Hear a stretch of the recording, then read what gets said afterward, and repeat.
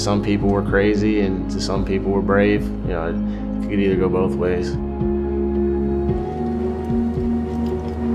You know, maybe the second or third day in, we went and climbed the 60-foot practice tower out back.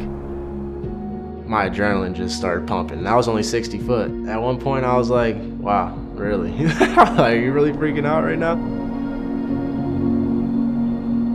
I think I embrace the adventure.